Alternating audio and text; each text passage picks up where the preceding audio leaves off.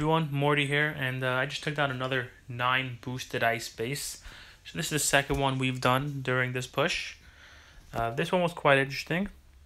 He actually only has 1,282 victory points, so it's very unusual to see someone at that low VP boosting 9 ice. It could be he just finished his push and decided to go ahead and boost everything. Maybe he has a ton of powder or something.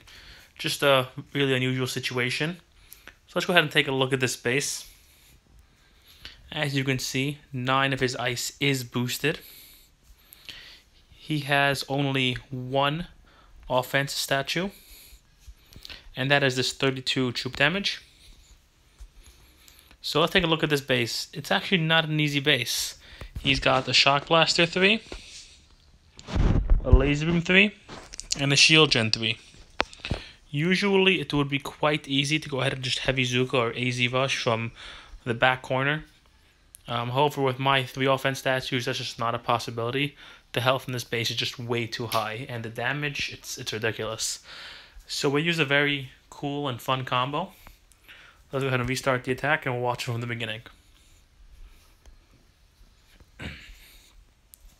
So what we did here is I noticed a little weakness in his base, is he has a cannon up front.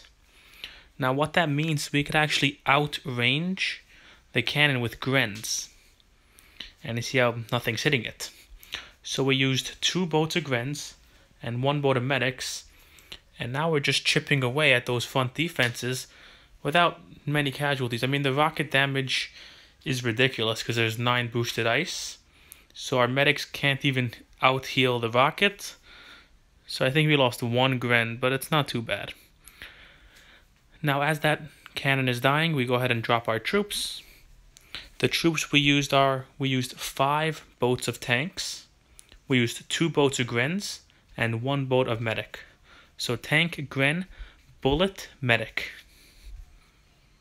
So what we do is we go ahead and shock the Shock Blaster, and we just let bullet be in front and just do its thing. Bullet's taking the sniper, the cannon fire, pretty much everything. And then we go ahead and flare out to the right hand side. Then we go ahead and shock the Shock Blaster again. We went ahead and activated the energy drink feature from Bullet to heal him up. Now Bullet goes ahead right in front where we want him to take the shock launcher fire and any other damage we need. We go ahead and shock the Shock Blaster again, since that's the only real dangerous thing we even need to worry about at this point. The shock launcher is being distracted perfectly by Bullet, and that boom cannon over there as well being distracted. So we're in really good shape right now. Just gonna keep moving forward. Now when that shock launcher goes down, we go ahead and flare to the right corner. And then we shock the shock launcher and that boom cannon. Bullet goes ahead and moves up close. We activate the energy drink one more time, heal him up. And he's taking all that fire, no problem. He's taking the shock launcher, the boom cannon, all the damage. That laser is doing a lot of damage to us. He's killing our medics, our grens.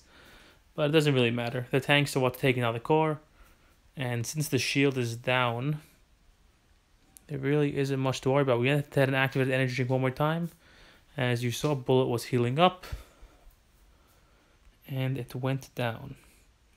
So this was a really difficult base for 3 offense. 1 shield, laser, and shock blaster is really difficult and hard to take down. I gotta say, I doubt this attack would have worked if it wasn't for this week's tribe boosts, which are tank health 45% and grenade damage 60%. So that's how my tanks were able to survive, and the grens did awesome damage. So that's it for today. I really hope you enjoyed the attack, and we'll see you next time.